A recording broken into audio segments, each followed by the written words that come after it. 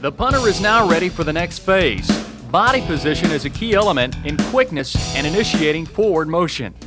With the weight distributed on the right and left foot, the knees should be slightly bent to relax the body. The upper body should be bent forward to keep the body motion going forward. The arms should be relaxed down by the side, not out in front, because if you keep them too far long out front, your shoulders are going to get tensed. You want to be totally relaxed, and this is the reason why you keep them down to your side until you see the ball released. Remember, always stay focused, balanced, and ready for quick adjustments to the ball. At this point, the punter should know the game situation, the alignment of the opponents, and also the direction the ball will be punted.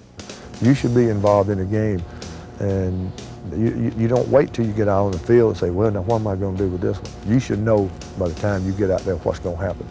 And that's the way I was. From the time that the first kickoff to the last second one off that clock, I was always involved in it.